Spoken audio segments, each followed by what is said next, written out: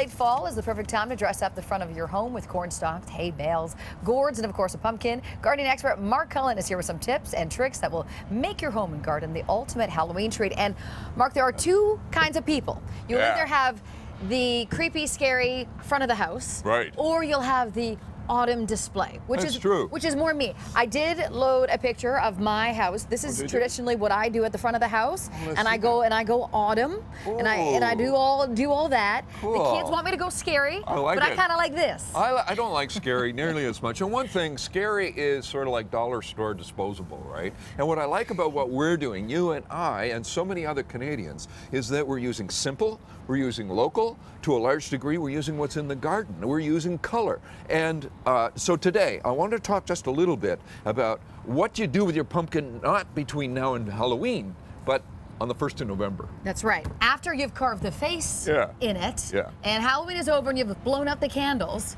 don't chuck this guy in the garbage. People actually put them in the garbage or the green bin. It's 99% water. So think of it this way. Would you take a bucket of water and put it out to the garbage?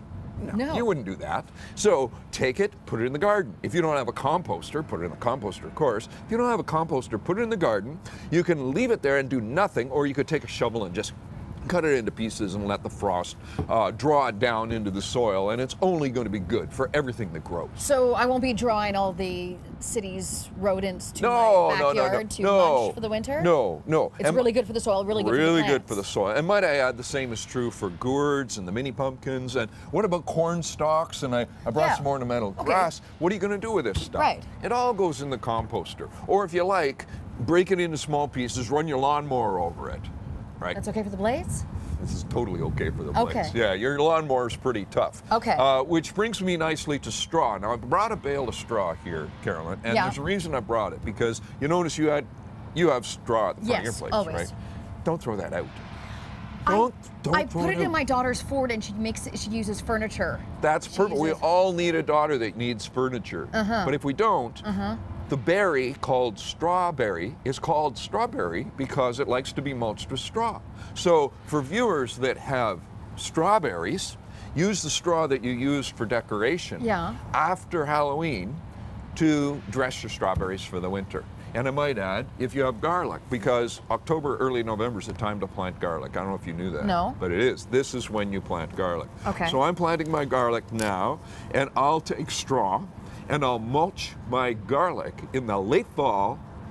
You're starting to shiver. I know. Is it that cool? It's a little chilly. I get cold fast. All right. Well, we're going to fix that in a minute. You're going to mulch your garlic. Just think about the little bit of work you're going to do after Halloween. Vampires. That'll warm you up. Yeah, the vampires. I didn't even get that. But you're absolutely right.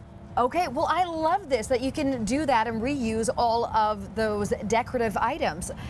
Do you know, when did we start carving pumpkins, and why and how?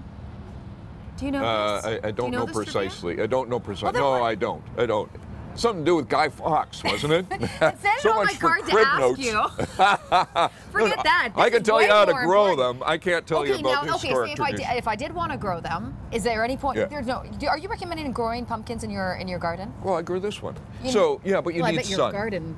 Yeah, you need a big garden to grow pumpkins, which is why you'd be smart to go to the country, take your daughter, enjoy the experience, right? Pick a pumpkin. They love heat, and they're a vine, so they travel a lot, and they're related, by the way, to all of these, gourds and squash. Great big family. It's a great big family. It's called the cucurbit family, and we won't get into the details. Just remember, they're heat seekers. They love sun. They need space. And don't get rid of this when you're done with it. Mark Cullen. No, are you kidding? Thank It's a you. resource. It's not a waste. Thank you so much.